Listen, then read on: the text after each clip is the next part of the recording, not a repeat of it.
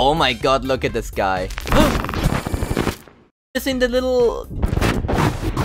He's missing the little carrot in his mouth. Look at that. Looks so sad. Looks so sad. Looks so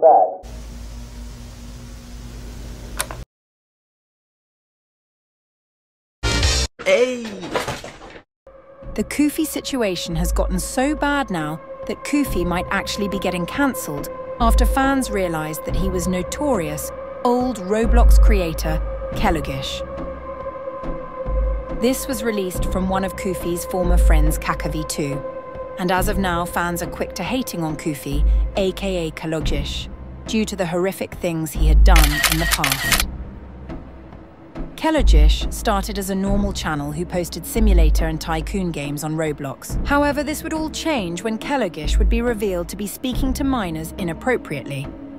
Due to this, kelogish was now being circulated to have been a predator by various claims, and was then attacked by various YouTubers and spam reported until he would get banned on YouTube and get kicked out of the Star Creator program. Many thought this would have been the end for kelogish, as later on in the year, he would have been reported to have been struggling from depression.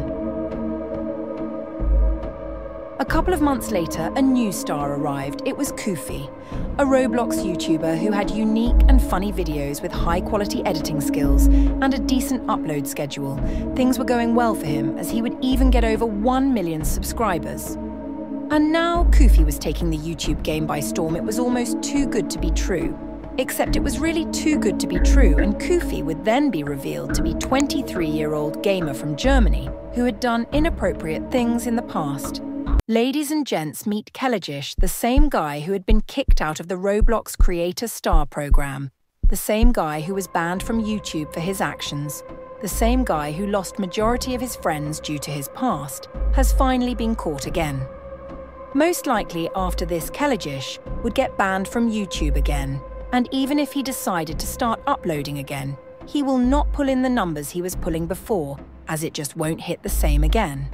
Some may say kelogish did it to escape from the depression that he was facing, as YouTube was his only way of escaping it, while others will say he deserves the amount of hate he is going to receive. Well, at the end of the day, kids, the only real lesson we can learn from this is we can never truly trust someone. Ever.